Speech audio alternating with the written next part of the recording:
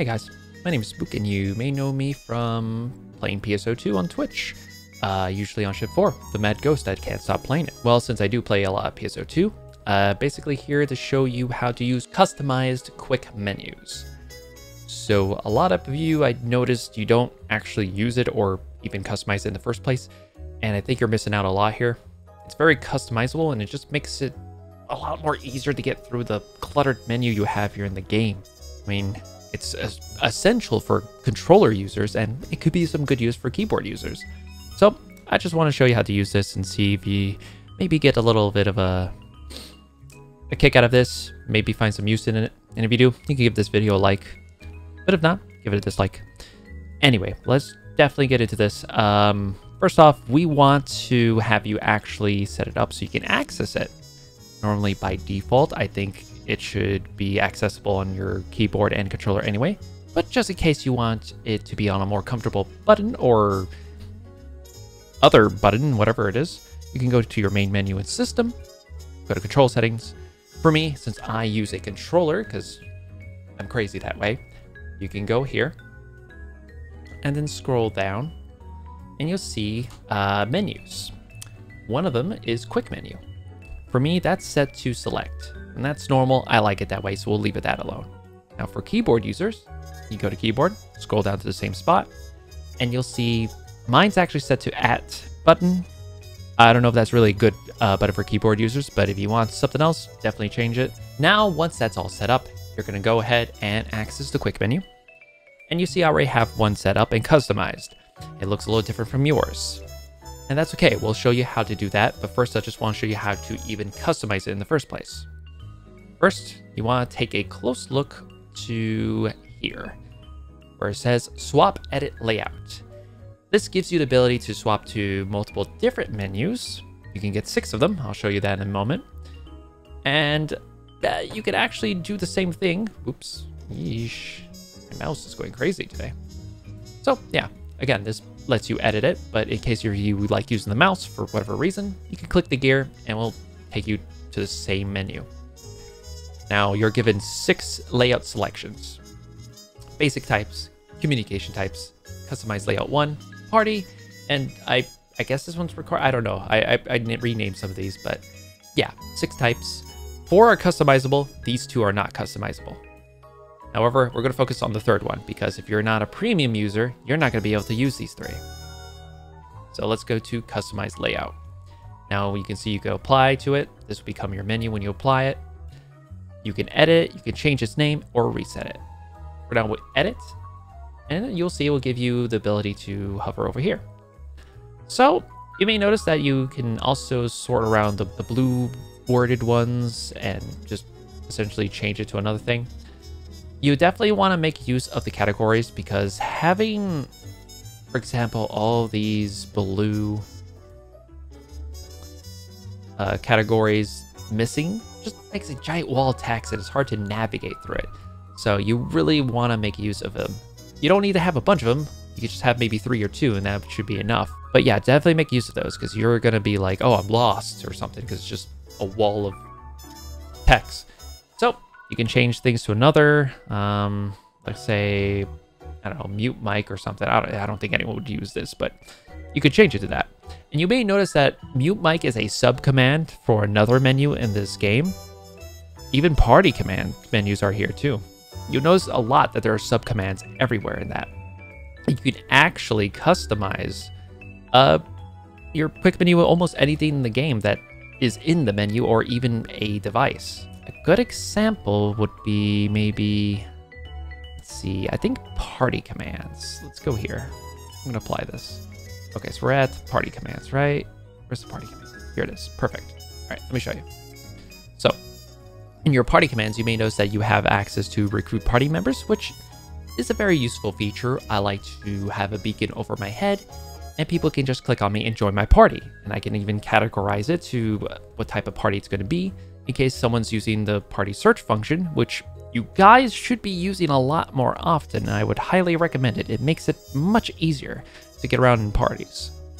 But yeah, you see how I've accessed this before, right? Now, if we go to my quick menu and down here, you may notice that recruit party members is right under party commands, when you could just go to party commands and access it there. There are a lot of sub-commands you can access and put on your quick menu in case you don't need the big menus popping your way and wasting your time. This makes things quicker. Along throughout the video, I'll be showing you a few of those sub-commands, the most useful ones. So let's go to my customized layout for this video, which I think is the most optimal menu, and it will be useful for basically anyone who has issues navigating through the complicated UI that is PSO2. We'll start with what I have here. Nearby characters. This is a useful feature. If you need to invite somebody to your party really quickly, you can just hit nearby characters. Whoever shows up in that list near you, you invite them to your party, or you can check some of their information like their player ID or their class and so on. It's just really useful to have this at the top, because having your most used commands at the very top is just easier to access. You could have your mid commands you don't use as often in the middle, and then your least used commands would be at the bottom. For me, that is nearby characters as my most used. Next to most used is run chat macros. This is actually one of the biggest ones you want to have. You can see that I can turn off my UI. I can just even reset my DPS meter. I can't show that now, but you can see I can do that. Even show that you have engaged with an enemy and give the location, and even, you know, do emotes and so on and so forth with messages. This is essentially like auto chats, but chat macros. Unfortunately, you cannot chat macro your skills. This is only for chat. So if you're going to attempt to do that, don't even be looking for it here. You cannot do that. It's only for chat. Now, if you want to get a more in-depth video on how to customize your chat macros, you can check out my auto chat video that's on my channel. This will basically give you the main format on how to customize the commands, so you can make use of your auto chat and your chat macros. Now, moving on from that, we have stamps. This is optional. If you're more communicative than most players, you want to have access to these cute little stamps to have a little fun here and there. A more crucial one, which people don't use enough of, I think they should start using, is place portable hologram. This is actually very useful, but has issues as well. Normally, I like to use the arrow portable hologram, and in order to get to it, I have to go to page 6. Actually, no, this is not even the one I want. There's another version of it, which is an actual hologram and not a paint.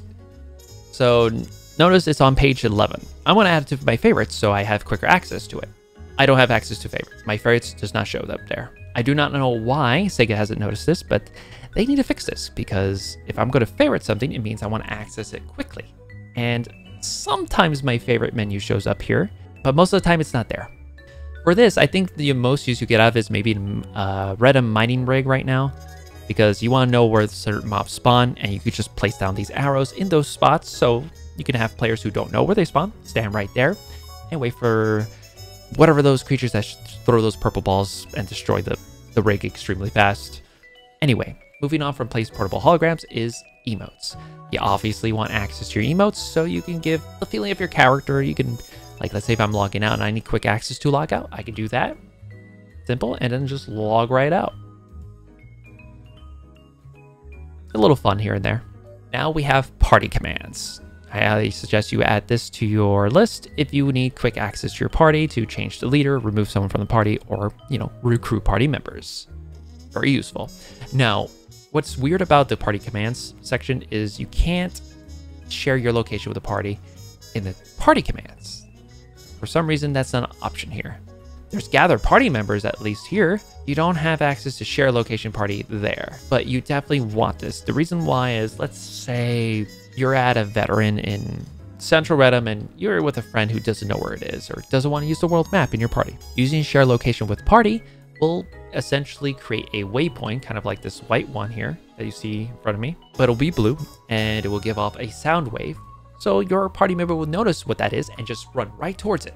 My next suggestion would be character info. Now, I use this a lot, not for viewing my stats. I tend to show my stats this way, but the main use for this is my current effects.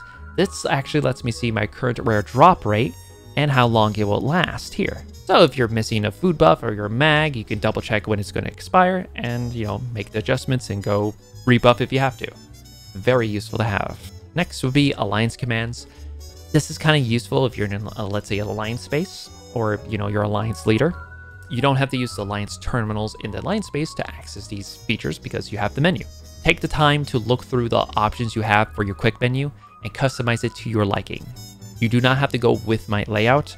You can if you want something so you can get started from there and then customize it as you go on.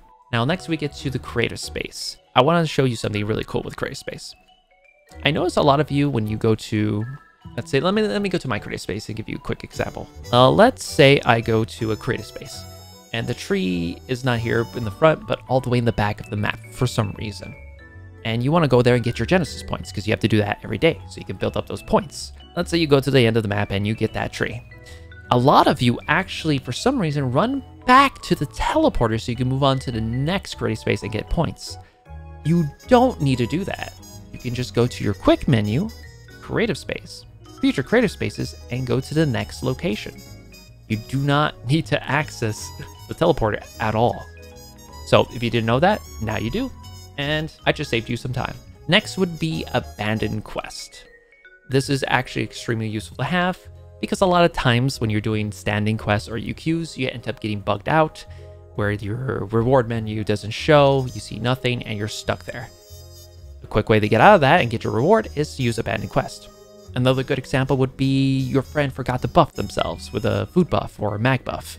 You could just abandon the quest so they can quickly get their buff, and then you proceed to do the quest. So it's good to have access to that. Next would be change online status. Now, you may not use it as often, but let's say you're going to be AFK. This game does not have an auto AFK feature like WoW or Final Fantasy, so I wish it did. It'd be really nice if it did, but since it doesn't, you have to manually put yourself away in some way.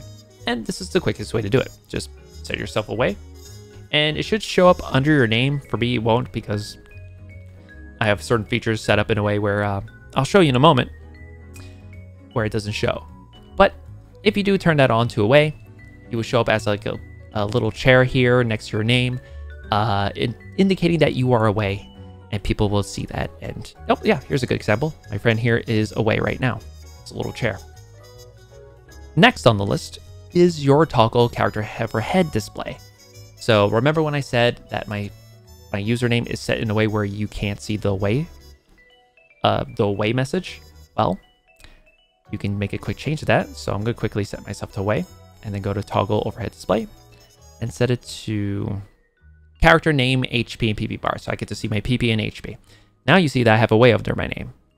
You can actually just hide that if you don't like seeing that, or pick specific things. You can show your player ID name, character class level, and so on and so forth. This is actually really useful to have in case you don't feel like checking someone's player ID, or you can't because it's privated. You can just do this, or go to player ID name and character name, and anyone you see in the game will show their player ID and character name. You have HP, which lets you see everybody's HP, including yours, and the HP PP bar I like to use, but you can't see everyone's PP with that for some reason. You can only see your own PP bar. Next on the list is Easy Photo Mode. This is probably one of the best features I have on here in case you like taking screenshots and posting on Twitter or Reddit or wherever you do that. Easy access in case you need it. And if you're not really happy with how Easy Photo Mode works, you can have Select Camera Light here to get those fixed angles without you having to go through the weird options of Easy Photo Mode. You can even give yourself some lighting if you need it. Next would be the photo room settings and room keyword photo room settings. So these two are kind of the same thing, but I'm going to show you why I have them separate. So since I have a photo room, I can use photo room settings, and it gives me options to change the weather. I can do clear the weather, heat wave, even change the time of day, because I have quick access to it and I don't have to go through my main menu. Next would be the room keyword photo room settings. You can set a password, really easy, disable NPCs, make a photo room, or not make a photo room. This is more useful towards not creative spaces, but combat zones. If you want to set a combat zone private and with a password so your party members or alliance members can join in on it, and you could do an 8-man run in your combat zone or whatever else you're going to be farming at, and you just want it to be private, you can use this for a quick password room. Also very useful for resetting mobs in an area. Every time you change the password and set it, it will respawn mobs. Now, I think that's basically everything on the menu, but let me show you one more feature here. Notice how when you go to the Ryuker, you can get your party members to gather with you.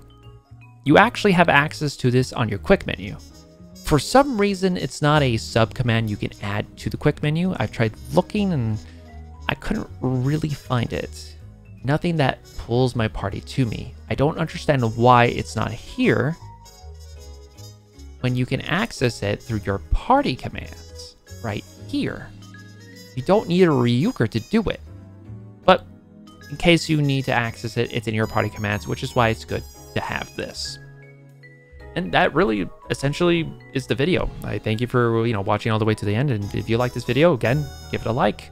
And if you have ideas for future videos you want to see for guides, leave a comment saying that. But other than that, I think I'm going to call it a night here, guys. Have a wonderful day and happy holidays. Peace out.